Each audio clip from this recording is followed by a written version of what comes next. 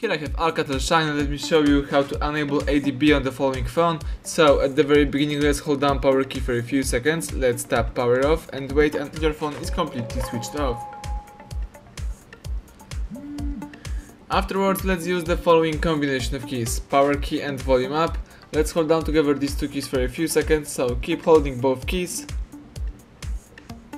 and release them as soon as ALCATEL logo pops up. Wait a couple of seconds.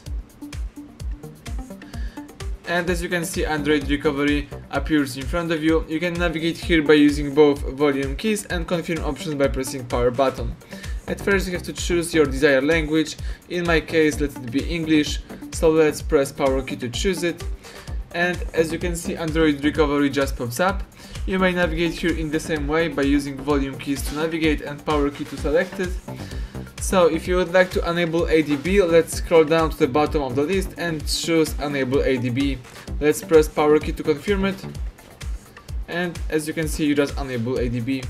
If you would like to quit this mode, simply choose reboot system now or power off. So let me choose reboot system now and press power key to choose it. Now the device is restarting and rebooting into a normal mode. You have to wait a couple of seconds.